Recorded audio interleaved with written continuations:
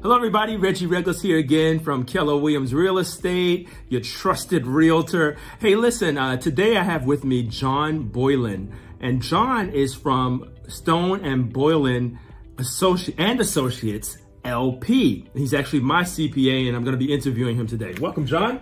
Good to see you again, Reggie. Good to Thanks see for you. having me. No, thanks for being here. I appreciate your time. So John, let's just get started. Why don't you describe your business for me? Sure. We're a full-service accounting firm. We can handle all of your bookkeeping needs, your payroll needs, tax preparation, business consulting. We do audit and attestation work, which means if you need your financial statements built or if your company needs to get audited, we can handle all of that. Wow, that's fantastic. Full service. Yes, sir. That's full service. Anything and everything. I love it. Okay. Now, what made you to decide to open this business?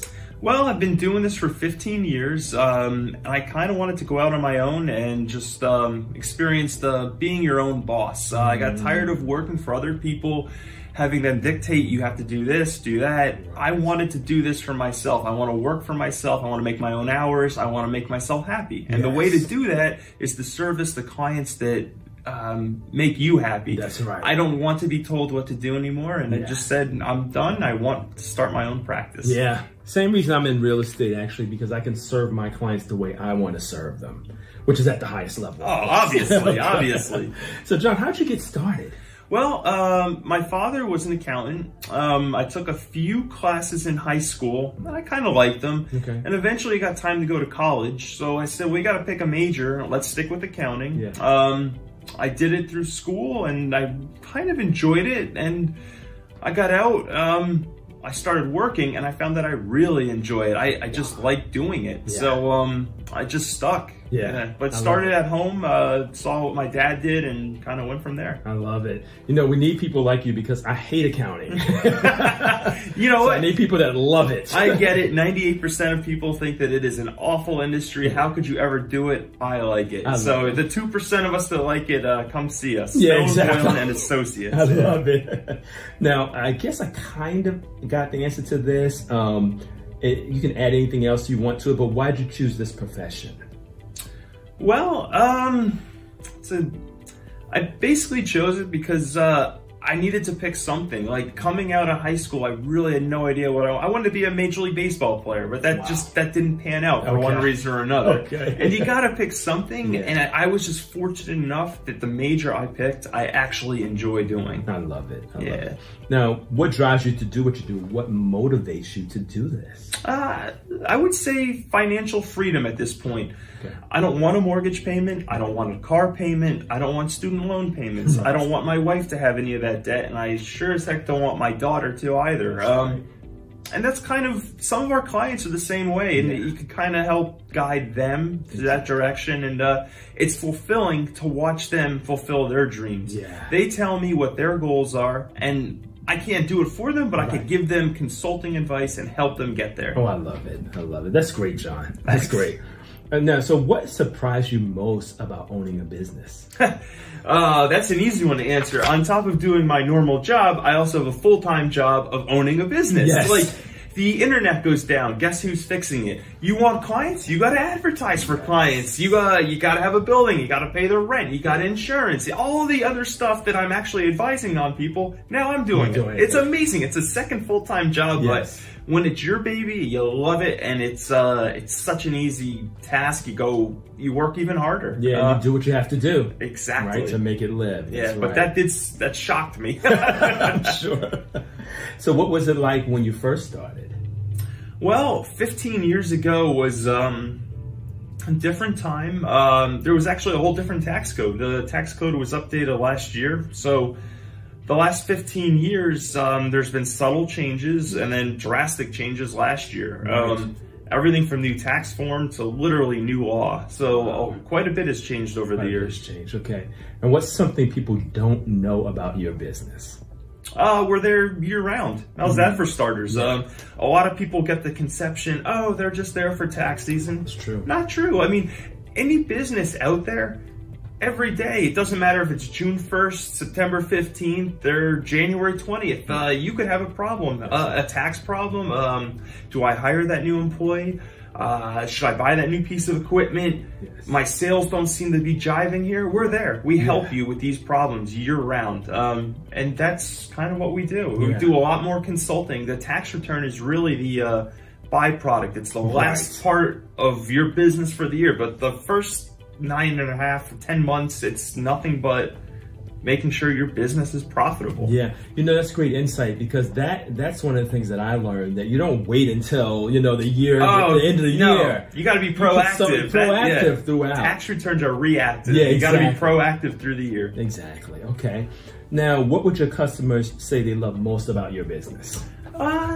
Probably client service, I would think. I mean, if I'm being honest, a lot of them like the tax savings they get out of us, but the service, I would think, and the attention to detail. We get clients in, and we are not an H&R Block. We do not return your taxes the very next day or that day. We need to review them and kind of help guide you, ask you questions, figure out what, if anything, is being missed. But we are looking to service you and help you. It's not just, here it is, do it, do it. No, let's look at this. Let's make sure we're not missing anything. Yeah. So attention to detail. Yeah, I bet in your business, especially the way you're running it, it's about relationship. Oh, for sure. Right? Yeah, you got to have trust. Exactly. And that's what's great about owning your own business too. Like, you either get along with someone or you don't. And if you don't, it's not going to work out. Exactly. But the people that you get along, there's a trust relationship, and the clients really become more of friends at the end of the day. Exactly. And that is fun, because you're going to work with your friends every day. Exactly. Can you ask for anything? Exactly. It's the same in my business. That is one of the keys, that it's about relationship. If you don't make it about relationship, if it's more transactional, it doesn't really work. Right. But when it's about relationship, it makes it work. Agreed. So I'm glad you have that. So what are your greatest challenges? Our greatest challenges, probably time management.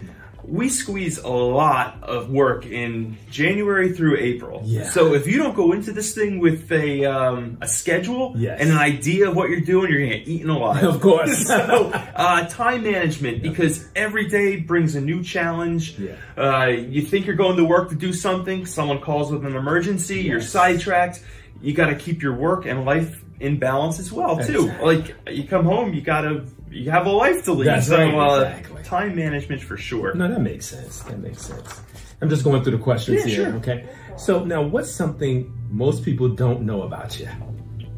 What is something that most people don't know about me? I enjoy what I do. Okay. Might be a corny answer, but I like going to work every day. So I am crazy enough that if I'm doing your taxes, I like it. Yeah, I love that.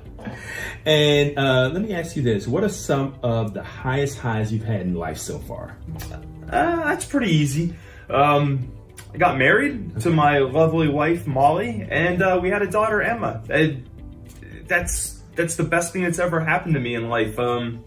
Which is right answer. Yeah, it's a good thing. It's not really work related. It's life. Work is just something to do to pay the bills. Exactly. Exactly. I gotcha.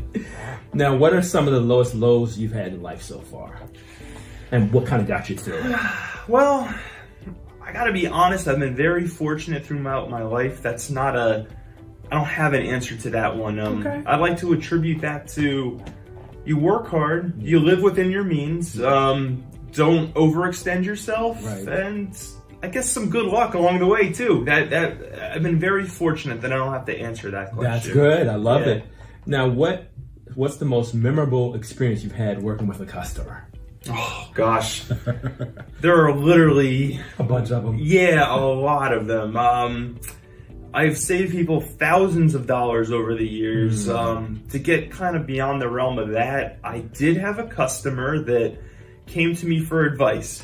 John, do I buy the business or do I buy the stock? And I said, dude, you got to buy the business assets. You don't want to buy the stock. Right. Well, he did that, and lo and behold, had he bought the stock, this was like within a month or so, there was a huge lawsuit from the prior company where had he bought the stock, he would have lost everything. But because we advised him, you buy the business assets and not the stock, it was the other person's problem. And that literally, he would have been out of business within a month. Exactly. So, and then how about this for a recent example? Someone was going to have to get deported if they didn't file their tax returns.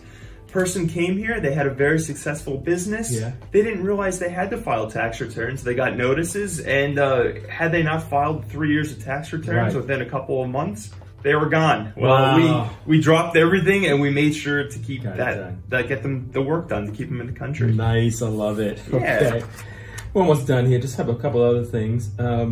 What does the future hold for you, John? That I don't know. Is the right answer to say I've never really stopped to think about it. I'm so caught up with trying to get ahead and just finish getting that financial freedom we talked about earlier. Yeah. After that, I think I'll sit down and think, what do I want to do next? But I want that financial freedom to start. That's your goal. Okay. Yep. Fantastic. Now, in terms of like real estate and taxes, what's some things you could suggest to us, or a scenario you could talk about? Okay. Let's start with this. One of the things I encounter quite a bit is a lot of young couples, they end up having kids. Yeah. Someone had a starter home. So a lot of times they want to keep that as an investment property. Yeah. And the first thing they'll say is, okay, we're going to try and rent it. Like, what kind of expenses do we have? Right. And what really gets overlooked a lot is it's not just what you bought that property for in the beginning. Mm-hmm. If you've been there 3 years, chances are you've done quite a bit of work to it. You might have put a new roof on. You could have paved your driveway. You could have put an addition on. You could have new refrigerator. Well, all of that money that you've spent, that gets depreciated. You get to count that as an expense. Yeah. A lot of times that gets missed by a lot of other accountants out there.